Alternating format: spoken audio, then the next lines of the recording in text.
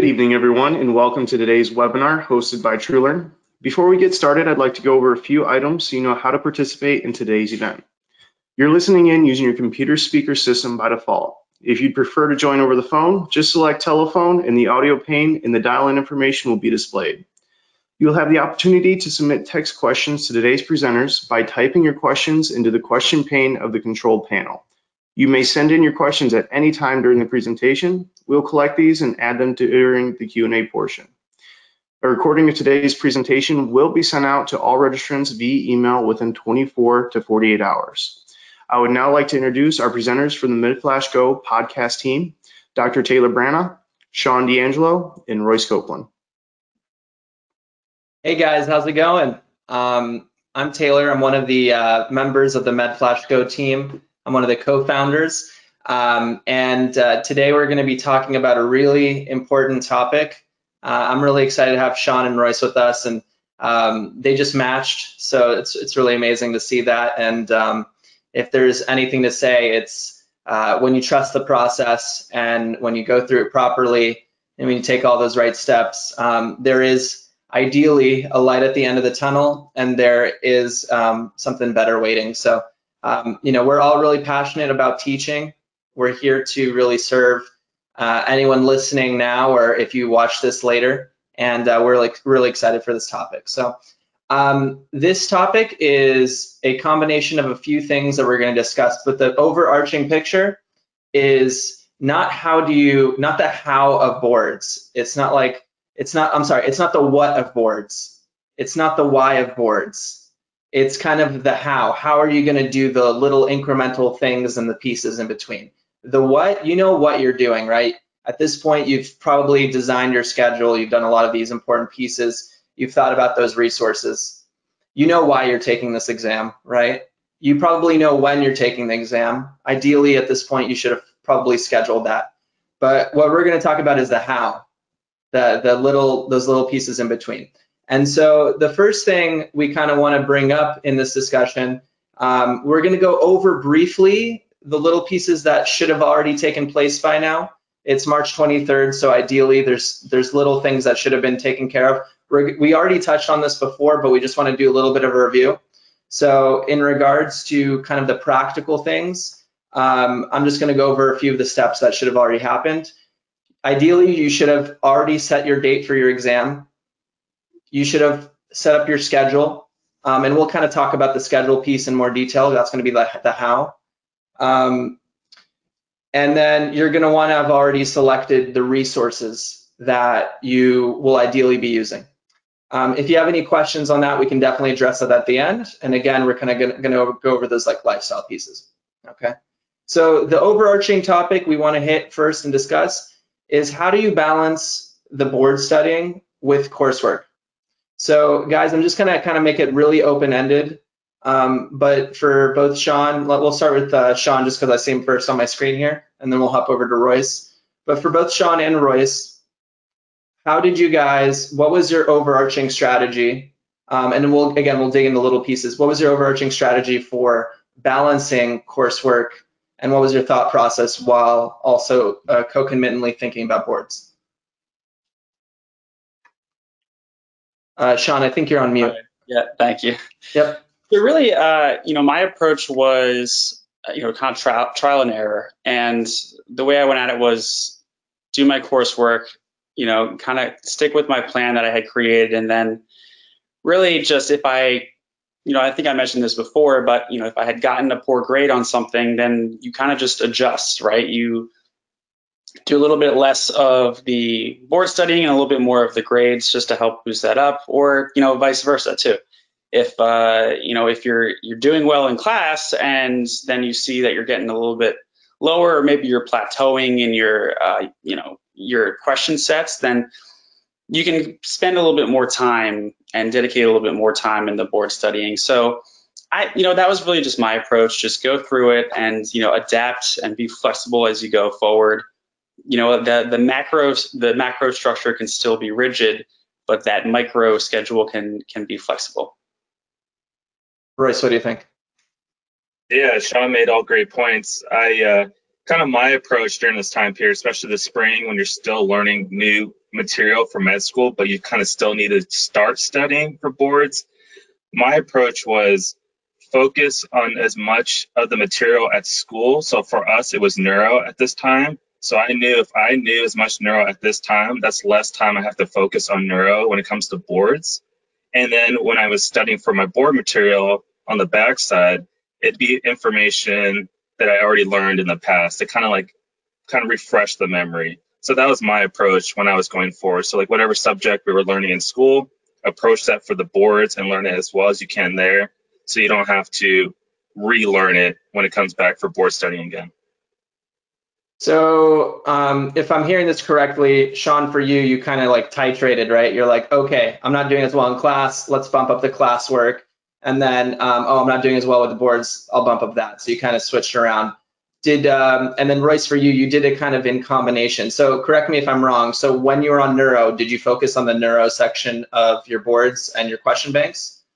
I did. So I focused on neuro questions and that information, but I didn't get down to the nitty-gritty details. If something was presented in neuro in a class, I'd kind of just focus on the big topics, big concepts, and stuff like that that'd be tested on the boards. Sean, did you like, for example, if you were on neuro, did you study for neuro for boards, or did you go out of order? I went out of order. I basically at that point I was doing systems because this was around, I don't know, I want to say like February, and I was going through my systems, and neuro was in there, but I kind of did my own thing and studied neuro, later in the day, just kind of on top of the board studying. Right. So you kept it separate. And so I think I just want to point that out to people. There is no right way to owning the boards or doing really well on the boards. The best way is the way that you've been doing it and what makes sense for you. At the end of the day, it's about your performance on the exam. And I would argue, and again, it just depends on the type of learner and a performer that you are. I would argue at this time, it's okay if your classwork or your grades in your classes drop a little bit.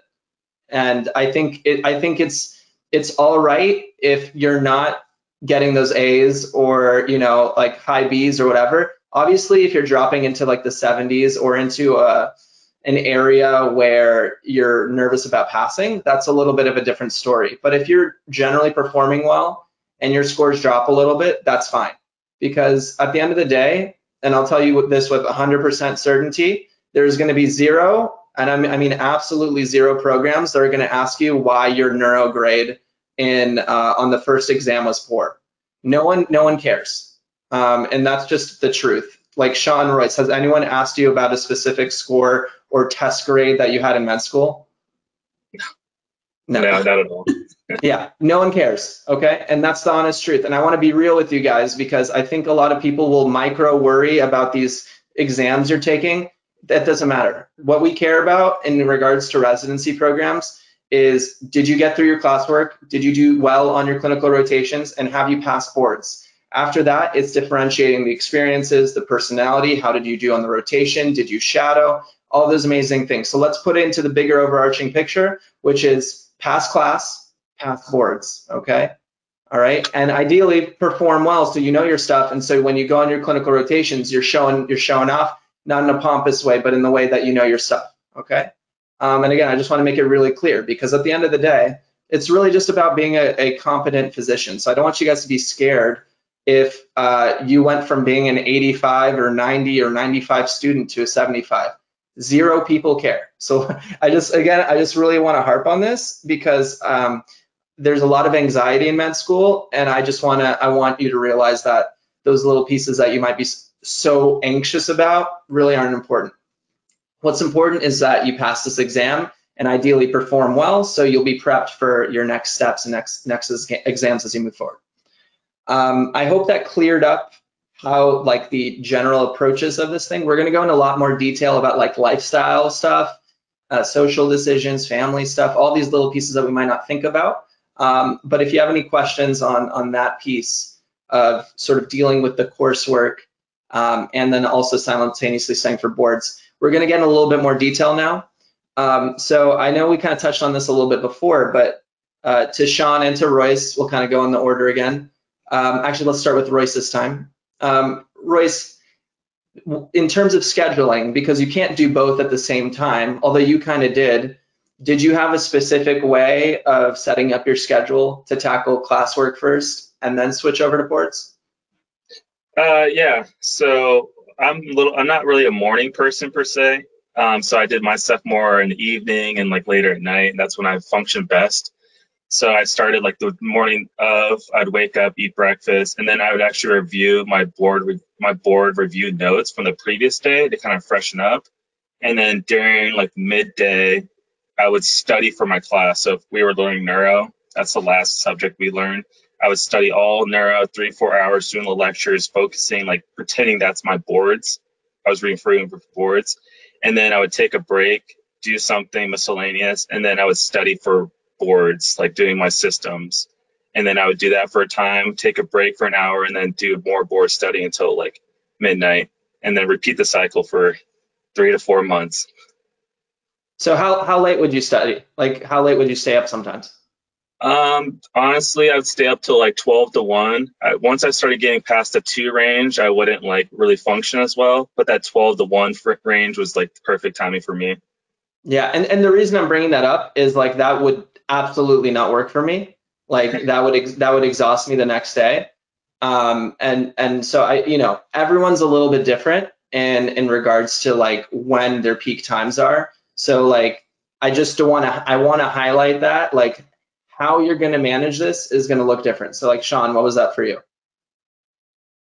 Yeah, for me, I knew that if I studied something first thing in the morning or right after I woke up, I would, retain it better. If that was my learning period, was the morning, and then as the day went on, I felt like I wouldn't retain or learn a concept as well. So I would prioritize my day with learning new material in the morning and then more testing towards later in the day. And testing I also refer to as doing note cards as well. So if I really want to learn a new concept, I would prioritize that from the morning. And we were lucky that we were able to have our classes all online, and we could have that type of schedule where I can educate myself to do board studying in the morning and then have lunch afterwards, get back to it, and then my day would end around 6. I go to the gym, have dinner, and then head back home and start it over again at 6 or 7 in the morning. And that's really how my day was kind of structured. And we were fortunate, and this is a great thing that we're bringing up now, lifestyle and how to adjust with your class schedule, because we were lucky that we were able to have all our classes online, and we can view those later. So that really helped us create our own schedule. That's great. And for me, for example, I didn't have classes online. So like for us, it was a little bit different, but again, as I'm talking, these are 3 different approaches here. So my approach, like I'm like a very physical person, and like the way I deal with stress is I need to work out. Like that's just the way it works for me. So the way I set it up is I also I like to get the things that are really important in my mind done first. So for me, the most important thing was boards is priority. I need to pass boards. Of course, I need to pass classes, but I'm going to have to go to class. So for me, it was waking up at like 6:30 or 7, and then the first thing I did was like get something on and go to the gym or work out, like go for a run, have something set up, 30 minutes of movement. And then I would hop over and I would take care of question bank stuff. I'd go to question bank, I'd either be reviewing questions or I'd be doing my question block. And that's just like pure focus. Like I just have to go into it. And I think the workout part for me was what helped get me moving, and then get into that process. Then take a shower, go do classwork. And then at the end, it's like Anki cards, reviewing questions, getting set up for the next thing, right? But in the evening, to Royce's point about the night stuff, I crashed. I could not handle, after like 9 o'clock, I was done. Like there's just no way I'm operating at that space, right? So again, there's just different approaches to how you're going to set up your schedule, and it's going to have to be specific to you. The biggest tip I always give to learners is like just like we're 3 different personalities, you have to look back and you have to think like, who am I? Am I a procrastinator? Am I a morning person? Am I a nighttime person? What are peak times? When I remember and retain information, what am I doing? Like, I'm sure there's times in med school you've performed really well in an exam, you retained a lot of that information. What were the practices you were doing? What were the habits that you were doing? If you weren't performing well, or you thought you were going to perform well and you didn't, what were the practices or the things that you were doing that maybe didn't get you there? And remember that for boards, it's not about winning one day, it's about having a consistent process over time. Because the consistent effort and the habits you're building over time is what's going to get you through the huge amount of information. So we'll talk about that too in regards to mindset, but remember, this is a marathon and not a sprint, although you do need to have some sprints in there to get through that question bank, okay? So, and get through all that material. So again, if there's any questions about that, please plug them in, we'll get to it. The other thing we're gonna hop over to now is we're gonna go over some basics. And what I mean by basics is all the little lifestyle pieces that we're likely neglecting during this time because we're super stressed out, but it's super important to talk about this in regards to the how you're gonna get through this process, okay? So let's start off with one of the very basic things, which is water and food.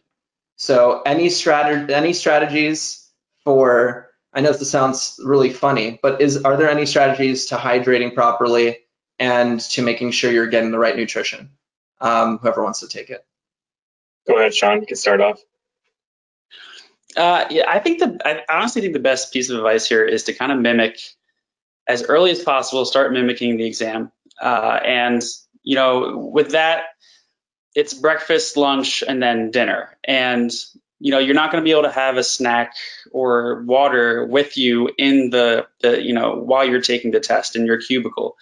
And, you know, what you can do is, but you do have scheduled breaks. So what you can do is, you know, eat light, which is my big recommendation. You know, if you eat heavy, you're going to just crash and you're not going to be able to keep that, you know, laser focus for the day.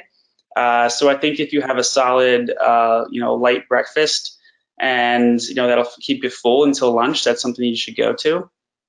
And, you know, what I always did was, you know, I did an hour on and 5 minutes off. So, you know, you just do an hour, you sit down in the cubicle for an hour, and then you can go for a 5-minute break and get a drink of water and then, or a cup of coffee, whatever it is, get back in the chair and study until lunch, have a light lunch.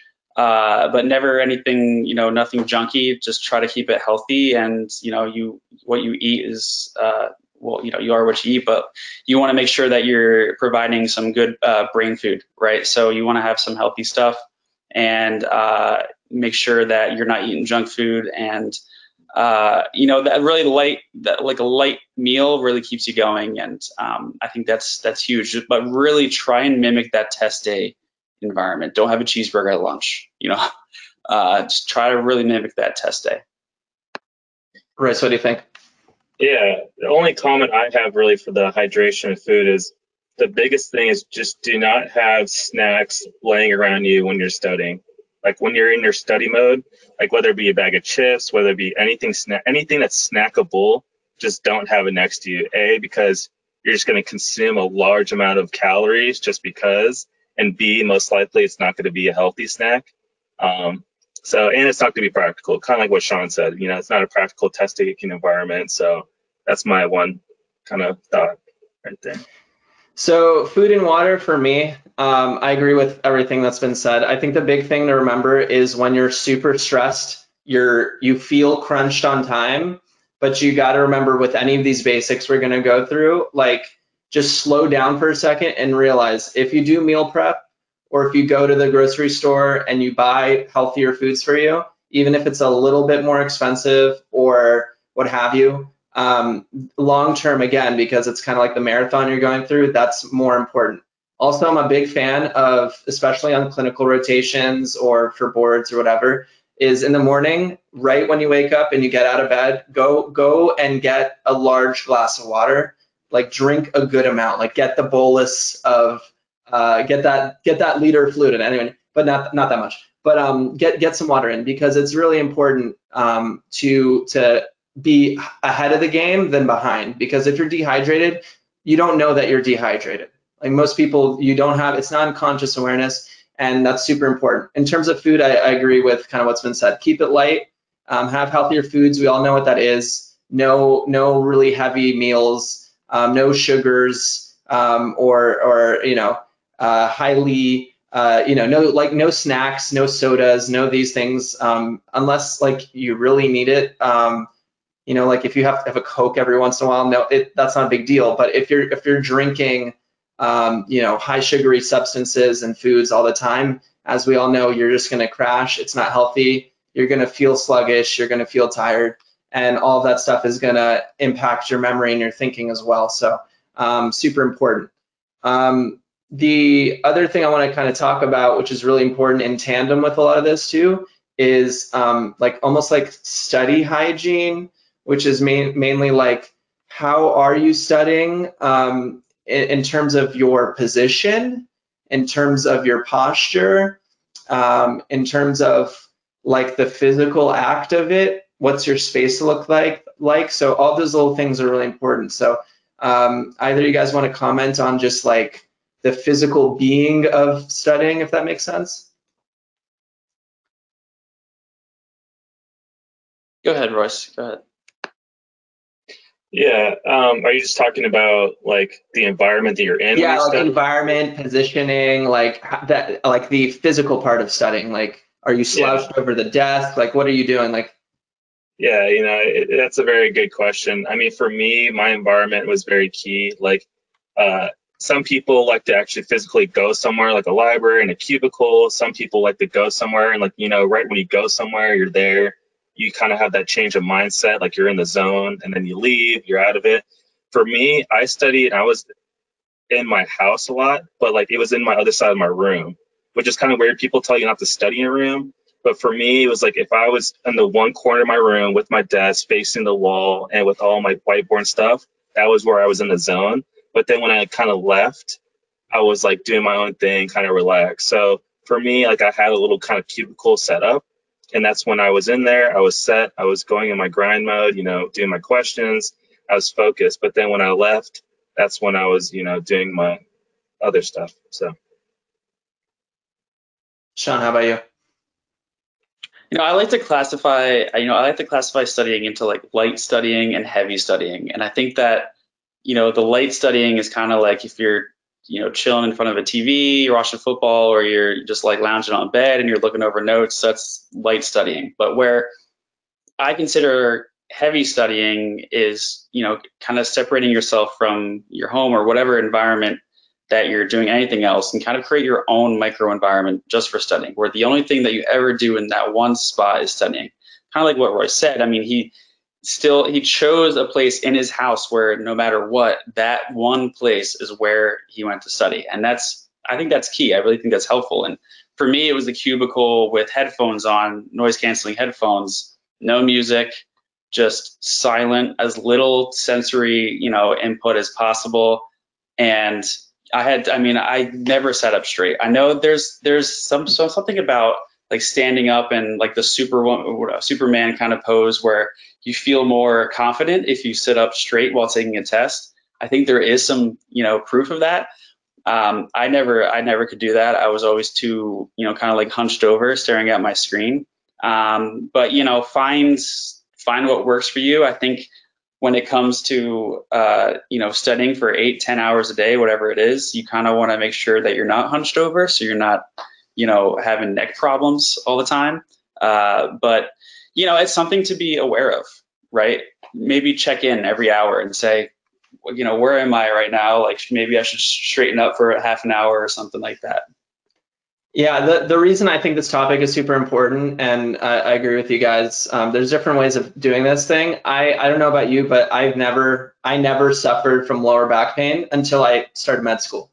And I don't know if that happened to you guys, but like it's just constant sitting. You're sitting a lot, you're sitting and studying, you're always in the same position. So it was really important for me to constantly switch it up. And again, that might be like a little bit of like my ADD kicking in, or like I needed something else. But for me, it wasn't going to work to sit at the cubicle or sit up at a desk and stare at the wall. That wasn't just going to work for me. So I like in the morning, you know, maybe I had my setup at home at the desk, but then later I went to the library and I spent some time there for a little bit. Then maybe I was, you know, on my couch, laying on my stomach and on the laptop, right? So like I had to switch up positions.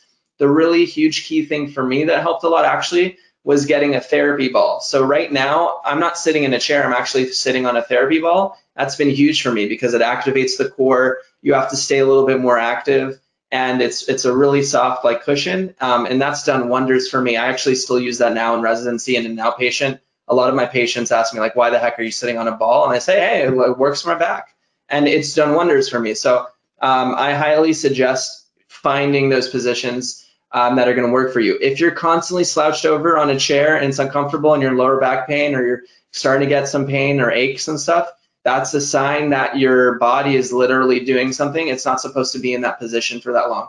There is no, if you look biologically and evolutionarily, there's been no time in human history where people have sat for 8 hours plus per day. This is a modern problem, and it's not anatomically effective.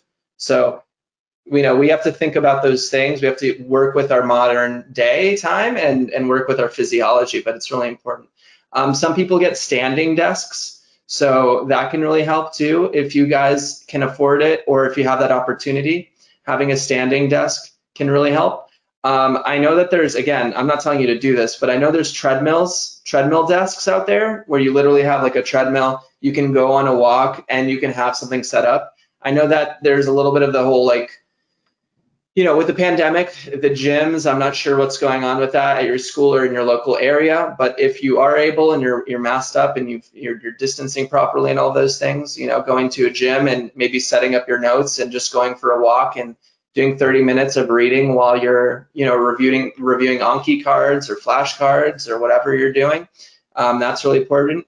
And also just want to emphasize here, like light exercise, light stretching throughout the day or at different times during the day, to switch up what you're doing, because again, this is super important. And guys, this isn't just a mental race; it's a physical one.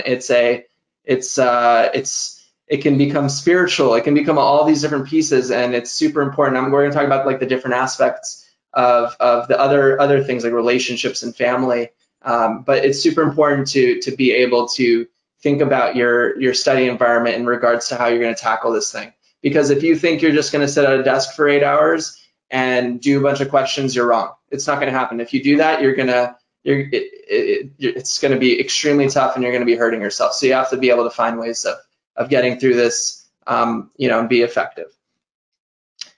So if there's any other questions on that, you know, just throw up the questions. We'll kind of get to it. I want us to switch gears for a second. We're going to go over to social. I know it can be super difficult to navigate family relationships during this time, your romantic relationships during this time, and you know, with your friends, and also like just your friends in medical school. So I'll kind of open it up to Sean and Royce, like let's go piece by piece though, but like how was it to navigate like the social aspect? Yeah, this is a very difficult topic, and I feel like not many people address this at all. And you don't really prepare or think about this until you're actually studying and dealing with these issues. So I think, you know, the best way to be is just be honest with those close around you, the people that you normally talk to on a daily basis, right? So if it's your parents, your grandparents, your significant other, your really close friends, when you're going to study for boards, just be honest with them and say, hey, mom and dad, like, you know, I have one of the biggest tests ever in my life. You do understand that, like, you know, I love you and I want to talk to you every day, do the normal things I normally do, but I'll be studying for this exam. It's going to be one of the hardest exams I ever take. And that, you know, I might not have as much time to talk. And it's nothing against you. It's not like I'm mad at you. It's just something I'm really trying to focus on this exam. And, you know, they love you and they know it's important. They'll respect that. You just have to be honest with those close around you. And most of the people understand. Some of the people who might not understand as much is maybe that significant other who's not in the medical field per se might not understand, and that might be more difficult. But I always figure, communication and honesty and openness is the best way to kind of really navigate these social interactions with people. Sean? Yeah, I think you really hit the nail on the head there with, family and the significant other. Another point I would bring up is just being on campus and being around others that are taking the test. And one of the ways that you can gauge how you think you're going to feel in this situation is how you are, in the past with taking tests. If you are nervous talking to people immediately before a test or immediately afterwards, then you're going to be nervous, talking to people when you're studying for boards. And I think this is really tough. This is a really tough time. It's hard to hear someone, a group of people gabbing about, I got a 90 or whatever on my test, or I got 90 on my question set, whatever it was, and they may come up with a question about, renal physiology to you, and you're like, oh my God, I haven't reviewed that yet. I'm not ready for boards. And, and you have to realize that, I know that's kind of a very specific situation, but maybe they have been studying kidneys for the past week and you just haven't gotten there yet.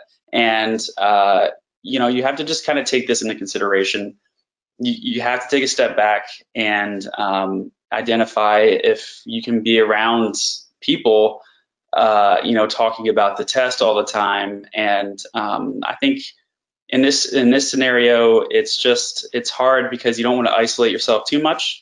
But you want to be able to still talk to your friends. And, just like Roy said, just got to be honest. If they keep bringing up board stuff, then just say, can we just not talk about boards? Can we, talk about anything else? Like what's been in the news? Let's talk about sports, whatever it is.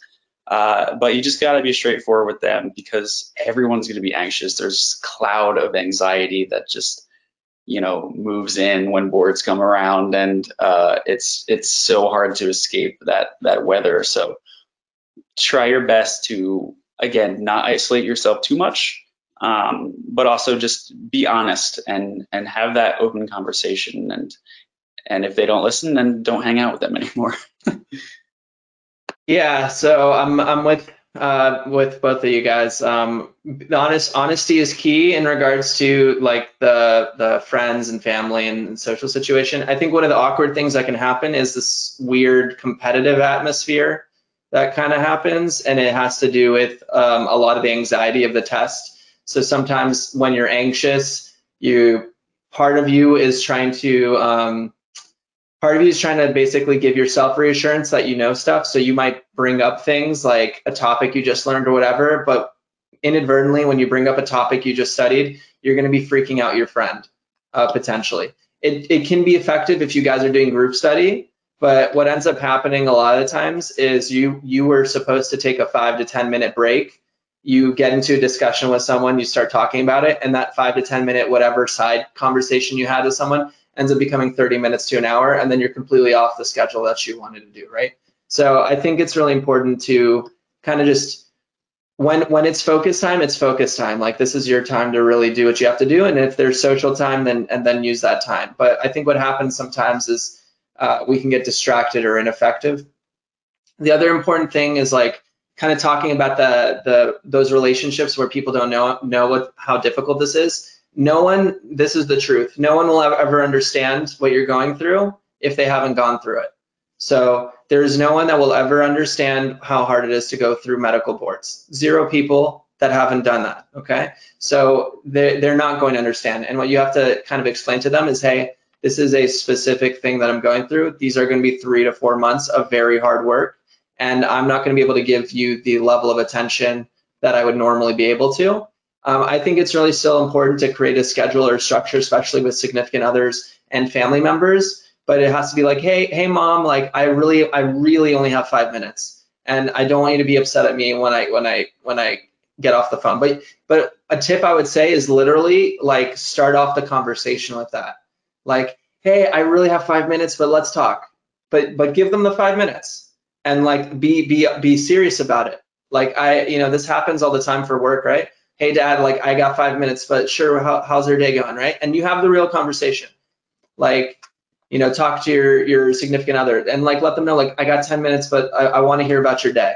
Like, be real, because you do want to set up the time, but also you have to set up those boundaries, because if you don't set up the boundaries, they're gonna take over, and it's really important that you do focus. So yeah, I think all those pieces are really important in regards to the social stuff. And then again, like if you're more of a competitive person and for some reason talking to other people and talking about what you just studied makes you feel better, sure, go for it. But a lot of people are really gonna behind the scenes dislike you if you keep trying to compete over them. If it's teaching and you're trying to teach a group and they want to hear, that's fine. But 9 times out of 10, when someone tried to teach me a topic, I wasn't even on that topic. And quite frankly, I'll get to it at some point. And so it really wasn't relevant for my studying. And so unless people are asking about it, I wouldn't just randomly come up with it.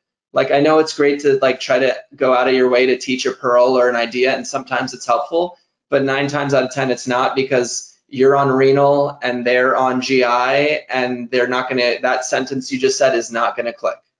It's just not, because it's not relevant to the question sets that they're doing. It's not relevant to the work they're doing. So I just want to kind of put that into context, that you don't want to be mean, just respect your time and create the boundaries. If there's any other questions on the social aspect of it, please ask. And we'll, again, this is kind of a tricky thing. It's different for every person. There's different personalities and all that stuff, but I'm just trying to, we're all just kind of trying to talk out like, some general principles for this. And then the other topic we wanted to talk about is perspective, like the perspective of what would be ideal for taking this exam and the place you're in. Because I think what happens a lot in regards to your overall perspective, I don't know if you're spiritual, whether you're religious, what your belief systems are, but we're taking this exam for a specific reason. So guys, like what do you have to say in regards to keeping like a good perspective about like boards and medical school and all that stuff?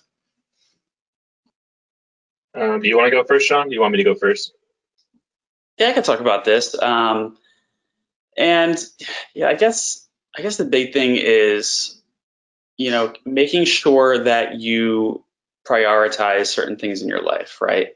And, you want to keep the perspective of boards is that you have to pass in this situation, but also you need to educate yourself as much as possible.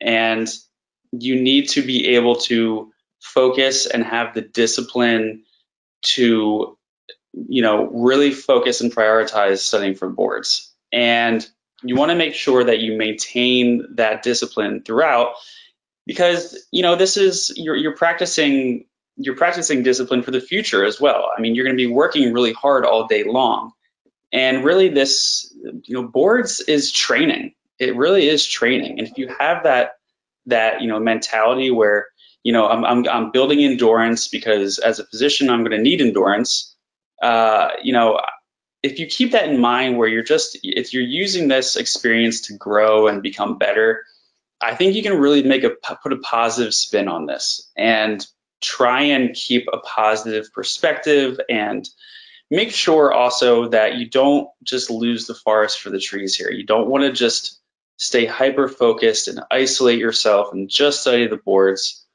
You want to make sure that you can still have that lifestyle, and you can remind yourself that you are a person and you're not just a robot or just a student isolated studying for boards. You want to make sure that you have that life and maintain that life. So if you really keep that mindset and that growth mindset, and the fact that you're training and you're using this as a tool to be a better physician, I think that really is, a great perspective to have on boards.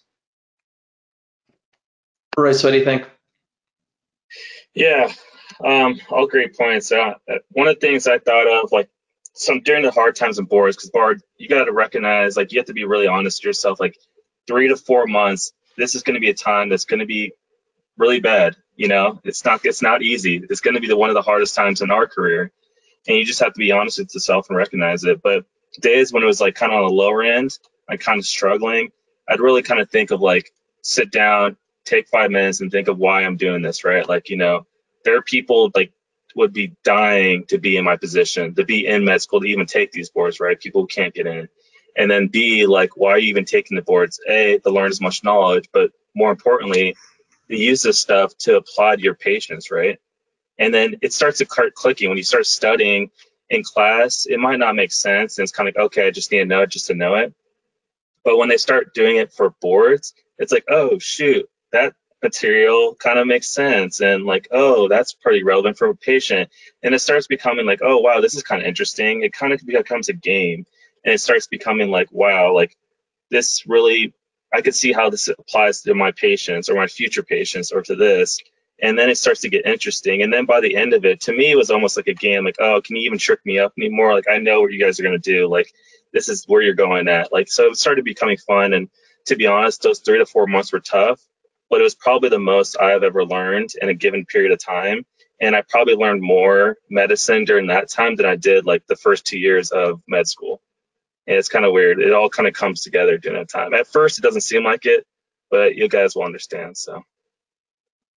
Yeah, those are really great points, and I'm just going to hammer home. It's just so important to have a positive perspective. Like it's really important, and I want to bring this up because the hard times. I'm about to finish residency, so I have a little perspective on this myself. The hard times don't stop, and we're all going through a hard time right now with the pandemic and everything going on too, right? So it's not about the fact that hard times are present or that this period of your life is going to be hard.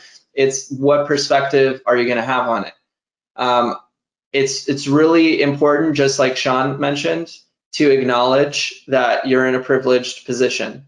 And also to Royce's point too, like you're in a privileged position. A lot of people want to be in your shoes. A lot of people wish they could be studying super hard and preparing to become a doctor. Like this is your dream. Like you didn't just apply to med school just to get in. You applied to med school to be able to have the privilege of putting in the work to become a doctor, right? You're taking the boards for the privilege of getting into residency. You're in residency for the privilege of becoming an attending, right? Like those are big shoes to fill, but that work is why when you look at the physician with that long white coat, you respect them because they put in the work, right? Now that work, you can't see the work, but they got some deep sulci in there, you know what I'm saying, in their brain. So I'm just telling you that we are in a very privileged position to gain all this knowledge. And at the end of the day, being in my position, finishing residency, I have a lot of medical students that come up and they're like, wow, you're so smart. And like, wow, I love how you taught this. And I'm just thinking to myself, I don't feel that smart. I don't really feel like, I don't think I've arrived there. And I think that's the big point is I think we don't always respect how every step of the way, every little day we learn a little piece here and there. I don't think we always respect how much knowledge we really know, and we don't get to respect like, wait, like I do get to learn very specified knowledge that a lot of people don't have, and I get to impart that to patients and to students, and I get to help people optimize their health. Those are all very amazing things. In regards to gratitude, I would also say that I'm a big fan of trying to say thank you to your life or some aspect of your life once in the morning and once at night. So if I could give you a prescription, if you're listening, or to my boys here, Sean and Royce, try to finish your day. I don't care how terrible it was. I do to some extent, but if you can try to find one thing that you can say thank you to, even if it's simple, like I'm thankful I'm alive today. It was a really hard day, but I'm thankful I'm here. I'm thankful I have a bed. Whatever you can just put your finger on and say just thankful. And the more you can use your gratitude muscle, the more you can put things into perspective. What happens in medicine a lot is we're taught to focus on diagnoses and disease. And so we're always, unfortunately, taught to focus on differentials and what's wrong with people. So what happens on a mindset level psychologically is if you're always focusing on looking at pathology and what's wrong, you forget to look at what's right. Okay? So while we're all hyper focused on looking at the wrong things, I want you to take a couple times during the day to look at things that are going right. And I'll tell you, this stuff rubs off. You'll have better friendships, better relationships with your family, because people enjoy when you can stay positive, and it's a really something that rubs off on people, and it's really important. The other thing too is when you are struggling, it's really important to use some positive language. For example, if you do a question block and you do poorly, use your perspective muscle. Say, you know, I did poorly, but luckily this is a question block. I'm going to use this as information to get better. You can do it. I can get better. I can learn this stuff. If you start to use the language like, oh, I'm so dumb, I'm so stupid, like, what was the point of this? If you start using those words, that's going to bring you down, and it's not going to help.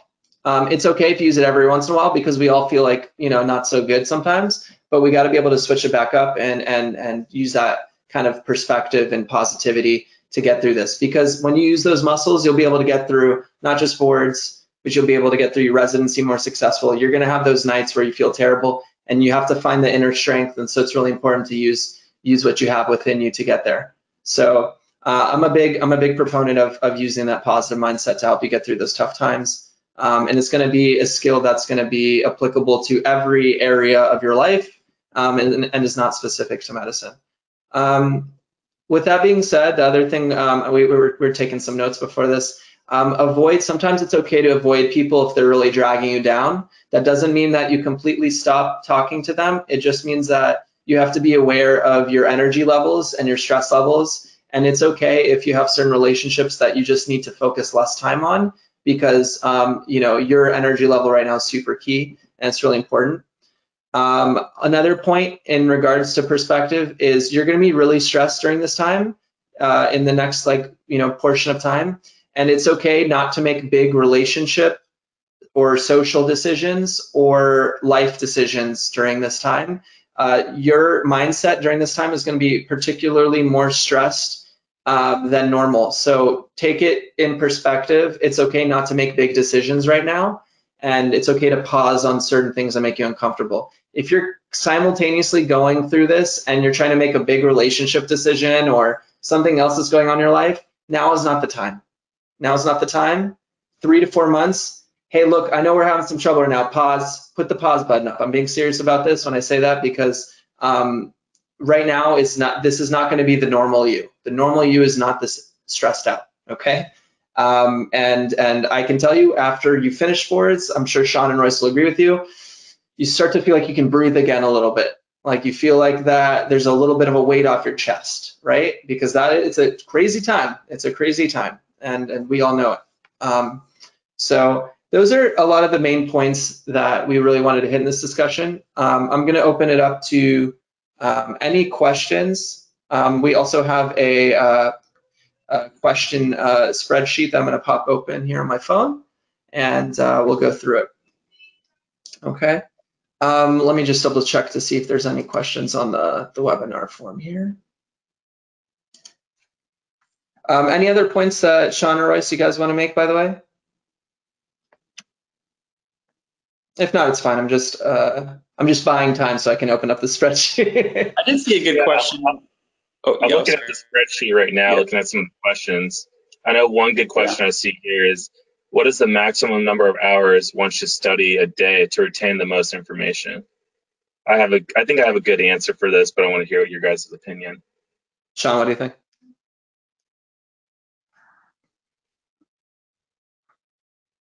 You know, I think it's tough. I mean, I think that you build this endurance. I think at first, you know, it could be just 4 hours for you, but you can actually increase that time. You can grow to increase the time for maximum hours. And it depends on your sleep as well. You know, if you get a good night's sleep, you're going to be able to retain information better. I would say my number was always 8 hours.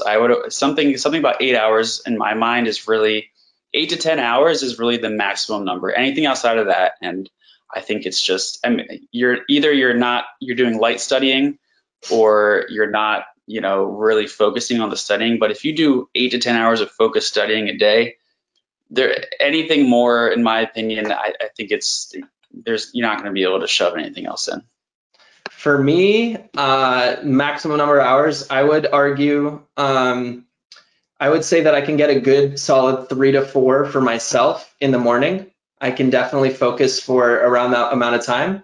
And then after I do, and I'm talking about pure like real studying, like basically like hour on, 5 minutes, 10 minutes off, hour on, 5 minutes, 10 minutes off, whatever, so on and so forth.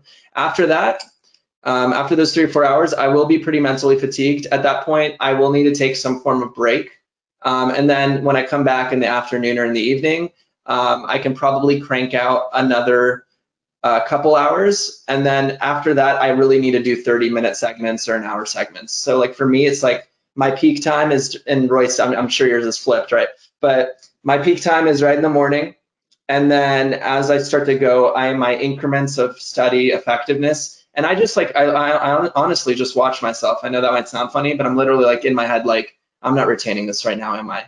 Like, there's a point where you have to notice, you're like, I'm just reading. I'm not even, this isn't happening. So I think it's just really important to check in and go take a break, do whatever. Because if you're not focused, if it's not clicking, then you have to go do something else. So it's really important to check in. But yeah, I don't have an exact time, but I just say like, I go in increments, and when I'm done, I'm done. Like I hit a point in the evening that's like, this is as much as I can go.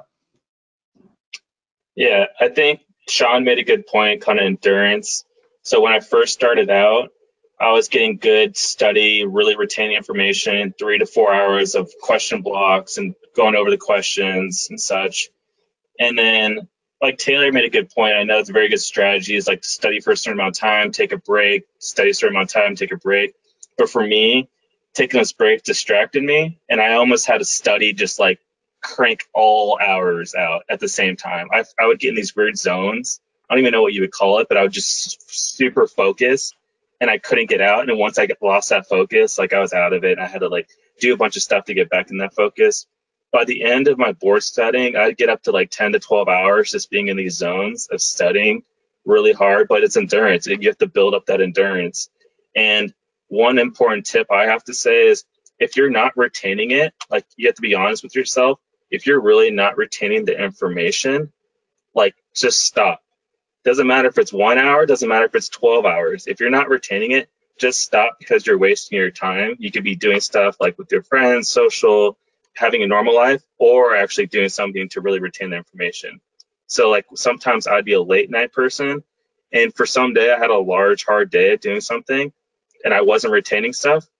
I would just, pack up my bags and start an hour early the next day. It wasn't that much of a big deal. But if I knew I wasn't retaining information, that's a loss, right? I'm not really gaining anything from this. So.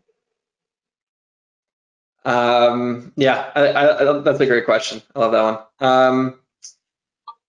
So the first question we addressed, how do you effectively study and balance? This is a good one. What steps can I take now to avoid experiencing study burnout? I think I would say that it's really addressing a lot of the habits and the mindset and the routine type stuff that we've talked throughout this conversation. Do you guys have any tips on avoiding burnout? Do nothing at all. That helps. Do whatever fills up your bucket. I think that burnout is just like this accumulation and this snowball of just negativity and just kind of emptying the bucket and draining your energy.